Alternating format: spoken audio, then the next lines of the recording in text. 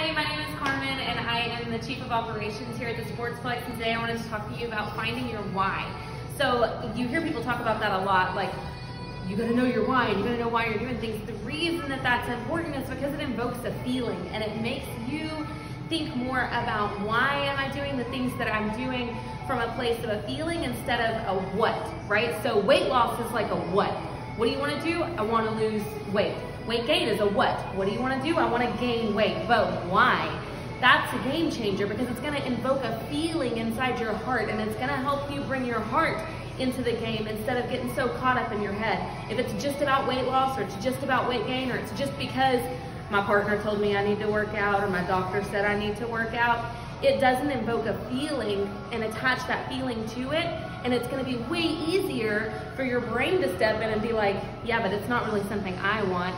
And fitness is it's a long-term thing. You have to wait so long before you can see results. It's not like immediate satisfaction. So you need to be able to have a why in your heart to help keep you motivated whenever your brain starts getting in the way, because it's not something that somebody else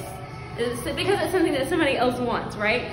So a couple of things to remember whenever you're finding out what your why is that it needs to invoke a feeling. So you should feel very passionately about it whenever you start thinking about your why. I'll give you an example. My why is because I like the freedom that fitness gives me.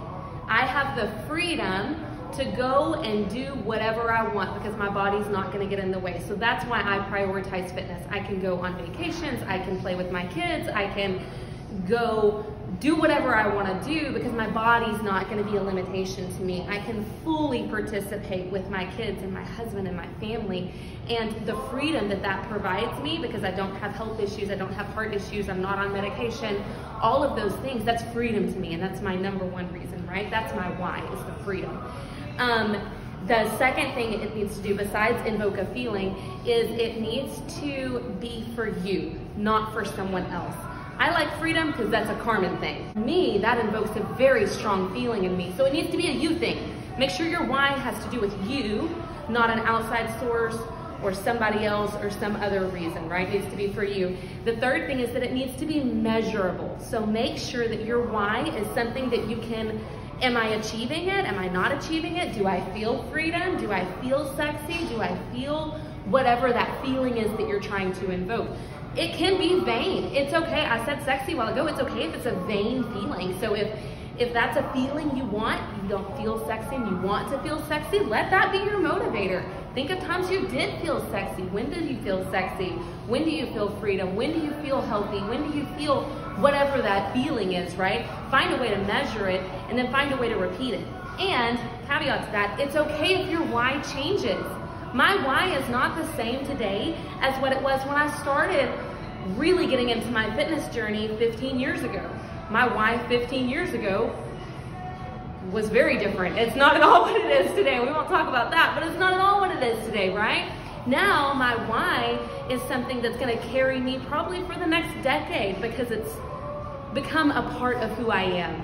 So I challenge you to find your why. Find a reason that fitness can become a part of who you are. It doesn't have to stop with fitness. I encourage you to find a why for whatever the thing is that you're trying to make your goal. Make it something that invokes a feeling and invokes fire and passion, something that ignites inside of you and will have the drive to have your heart carry you whenever your brain starts trying to get in the way of whatever that goal is. And if you need any help talking about that, obviously this is a conversation we would love to have with you. Good luck. What is your why? My why is, why would I want to put myself in a situation or an atmosphere that doesn't have good positive energy, constant pushing, and just all around good people? Why wouldn't I want to do that? Like, that's why I'm here. Just being in that good environment helps me thrive and do well outside of work and inside of work. Good afternoon. So today we will be talking about what is my why. I have a why for a lot of things. You know, you find yourself in a place where it's either you want to grow or you just want to be mediocre. And one thing I like about the sports place, it's a nice environment for everybody. Nice, kind people. For me, I discovered something new every day. And as I continued, I realized my why started to expand. So it just couldn't be one thing, but it started with one thing and it just continued to grow. But just to be here is growth here. So if you don't receive that, then your eyes are not open. But my why is man, it's big. So hopefully that consumes it all into one. Be blessed. What is your why?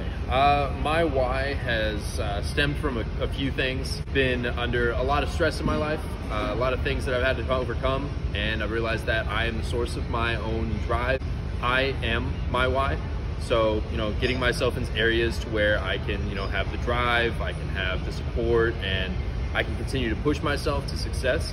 What other place gives you the support and the care that you need other than the sports place, So that's my why. Hey, so what my why is really just for creating a better future for myself and my family. I want to be healthy for my son and being able to play catch with him, run around, go hiking, go adventuring. I want to be able to live a full life without having anything holding me back. I control the movement that I'm doing, the workouts, the strength training, the fitness, the nutrition, all of that just comes together. And it's so important to take care of yourself, for your family, for your friends. You want to have a good life to give to others, to give to yourself. So that's my why of why I take care of myself and my fitness journey.